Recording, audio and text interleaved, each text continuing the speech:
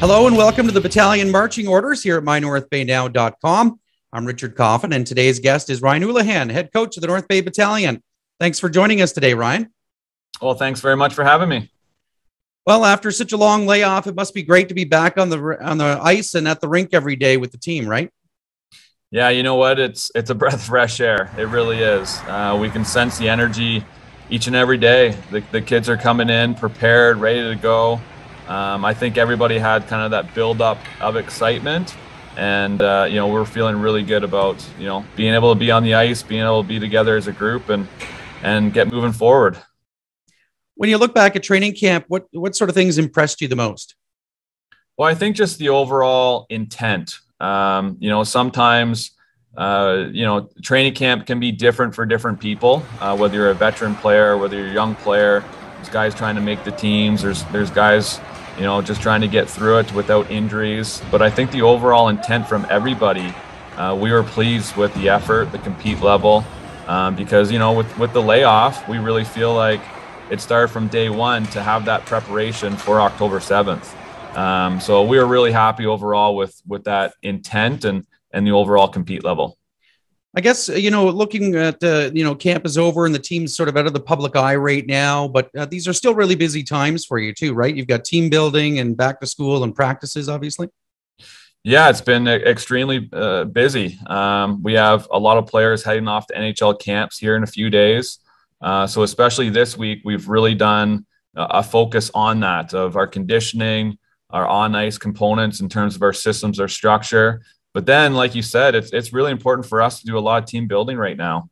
Again, with so many new players coming in, with having such a big layoff, we feel that putting an emphasis on the team building factor here early on is going to bode well for us moving forward. So you throw all those components together, and every day is just flying by right now.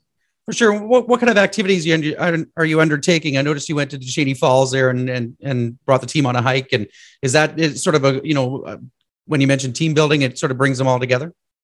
Yeah, and that was a kind of a beautiful morning there. We just felt that training camp, again, long days, double ice sessions every day. So that first morning we got out, and instead of hitting the gym, we felt it was kind of nice to take in what our city has to offer. A lot of kids had not done that hike before. You saw in the one picture, the rigor mortis trail. So that was one where, we ran that entire kind of component of the hike, which was kind of neat. It was a team building exercise in terms of, not stopping and pushing forward, even when there's challenging times. So that was something we did. We've done a softball game as a group together.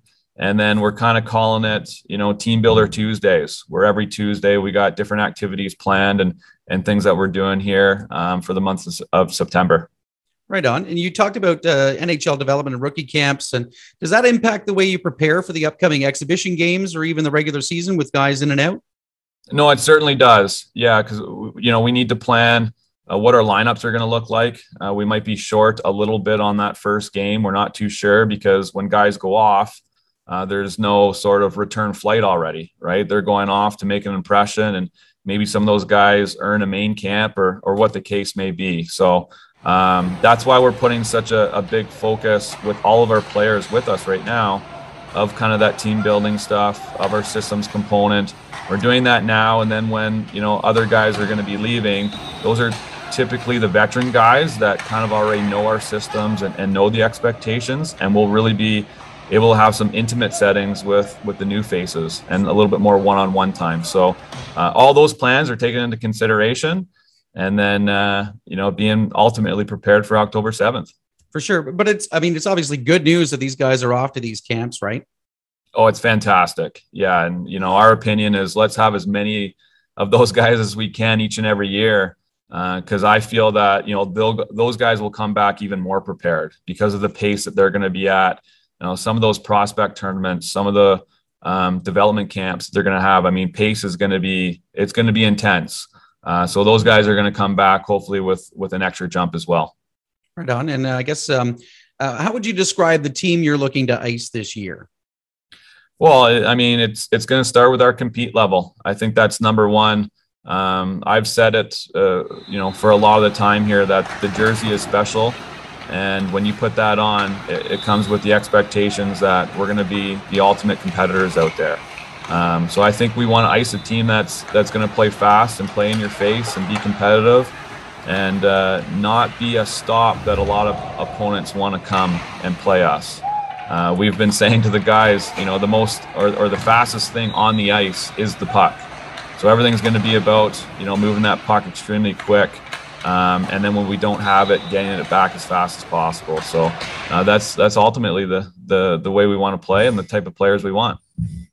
With the preseason games coming up, what are you looking for there?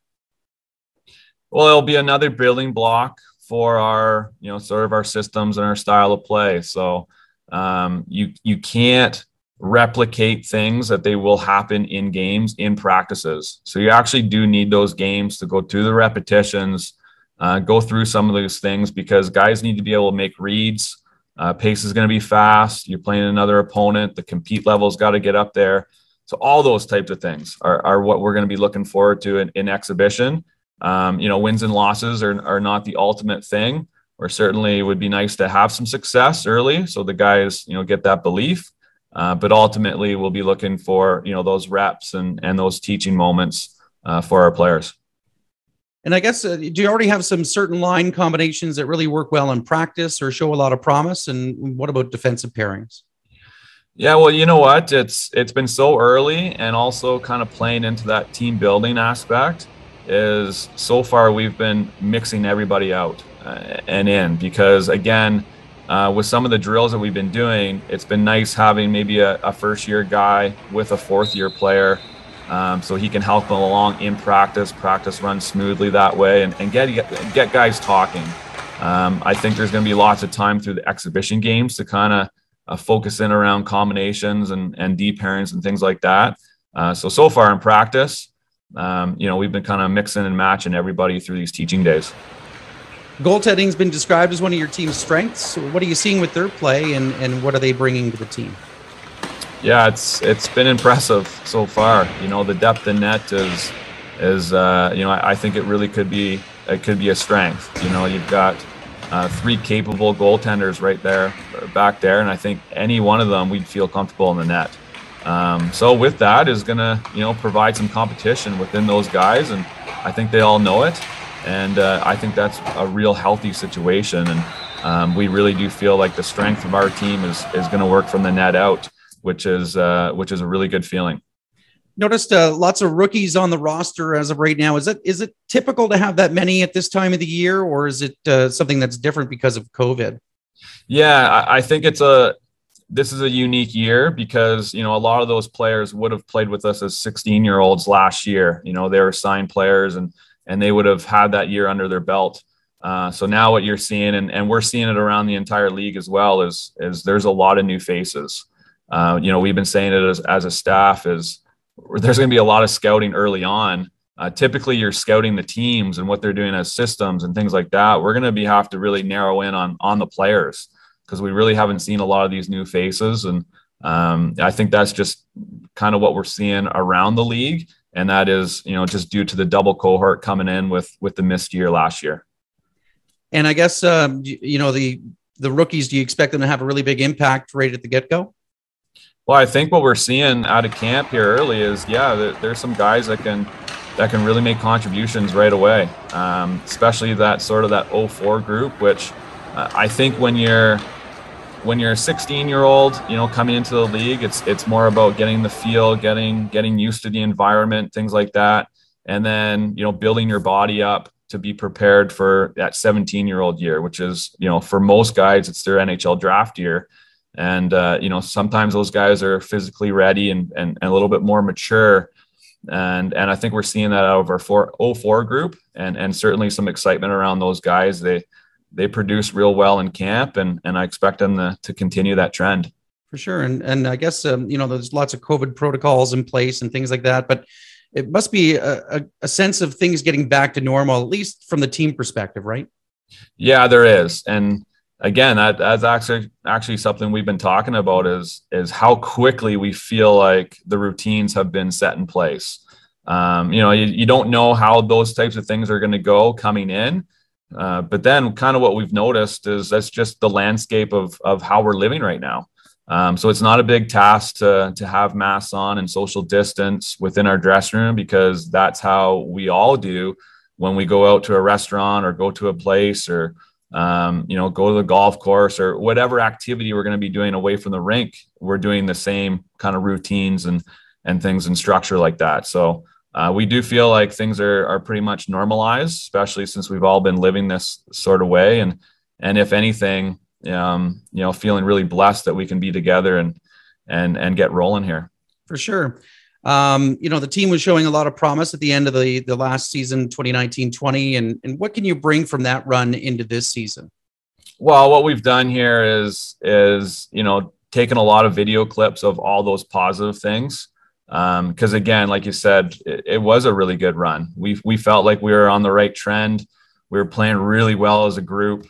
Things were moving forward. We felt like we were going to make a playoff push. So it felt like it was a long time ago, but I think the guys seeing their clips, it kind of makes them realize that, hey, that wasn't a long time ago. And, oh yeah, I remember doing that. Or yeah, I remember how good that felt on that big win, or things like that. So we've picked those positive moments and been trying to build from that.